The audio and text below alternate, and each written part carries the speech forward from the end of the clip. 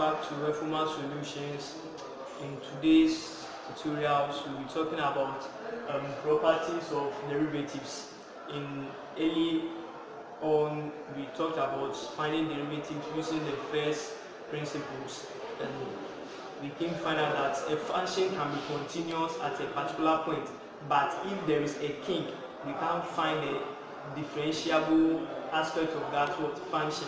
So we can generalize that continuity does not imply differentiability always, but differentiability always implies what? Continuity. If we can differentiate, that function is continuous at that part, but sometimes it will be continuous but not what? Differentiable. So let's take some properties that we can use to compute derivatives without going through the first derivative principles. So the first rule we'll be talking about, or the first property, is the power rule. The power rule. Now the power rule tries to tell us that when we have any function, let's say y equals x to the power n, and we want to find a derivative, what are the processes that we pass through to get the derivative of y equals x to the power n? Now, the derivative of this function, we write it as y prime, meaning first derivative is given by, we multiply the power by the expression here. Okay, then we subtract 1 from the power that way. So, to write this in an actual term, assuming we have y to be equal to x raised to the power 6. To find y prime, that's the first derivative, we multiply x to the power 6 by the power, which is 6. Then we subtract 1 from the power. Then we have 6 x to the power 5. So this becomes our first derivative. Okay. So that's an example. Let's take another one which will be a little bit complex like this. Assuming we have y equals, let's say 1 over x cubed. How do you find the derivative of such a parent rational function? So here y, we can rewrite it in a linear form using indices, so that we get x to the power minus 3. Remember this from indices. So now our y prime, that's first derivative, becomes negative 3 by x to the power negative 3 minus what? 1. So that we get negative 3 x to the power minus 4, which becomes negative 3 over x to the power 4.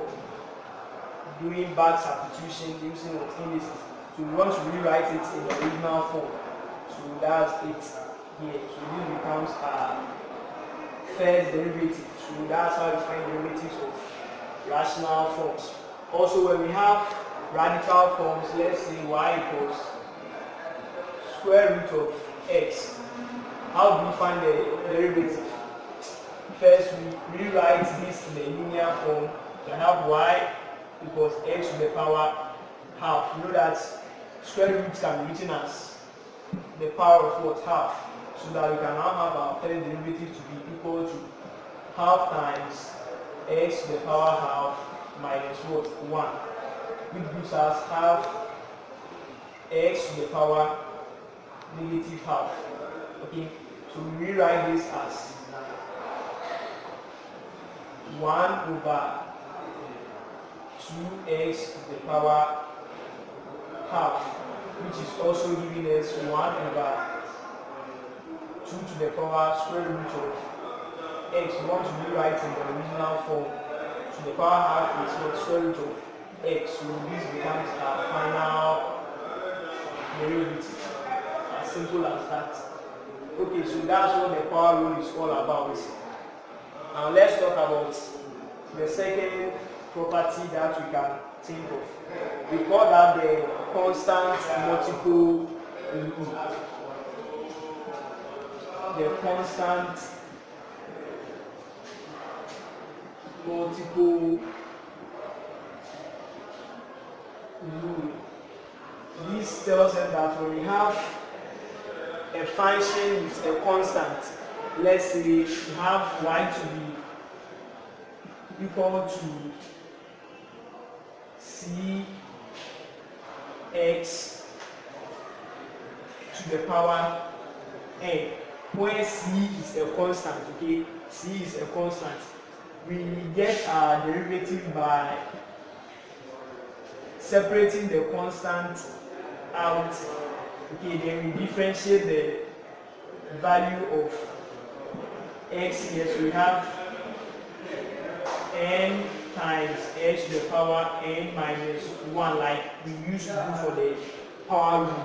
So anytime we have a constant, we only separate the constant out and perform the power rule operation on the function. Then after that, we can continue with our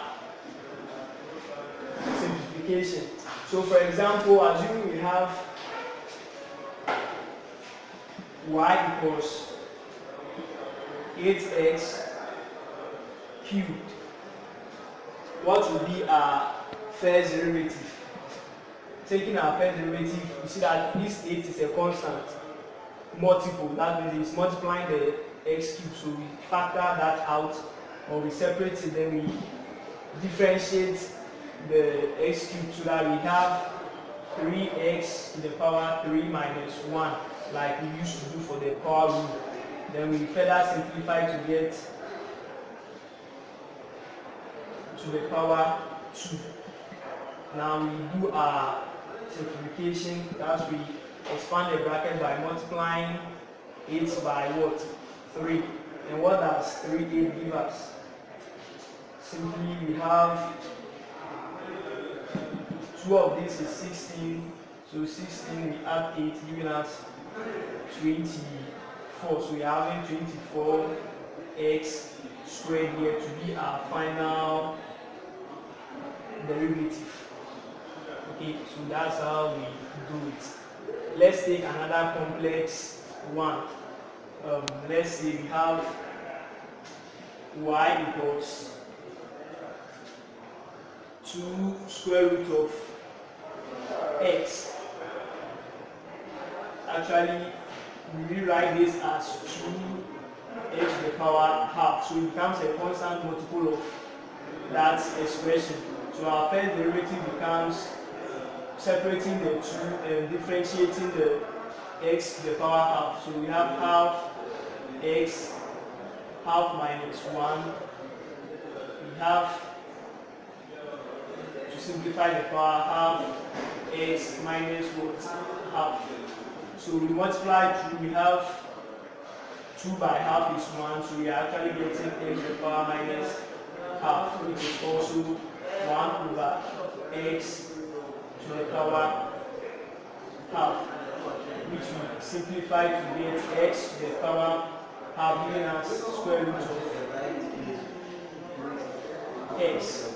So our first derivative becomes 1 over square root of x. So this is what we term as the constant multiple rule. We'll be ending the rules here.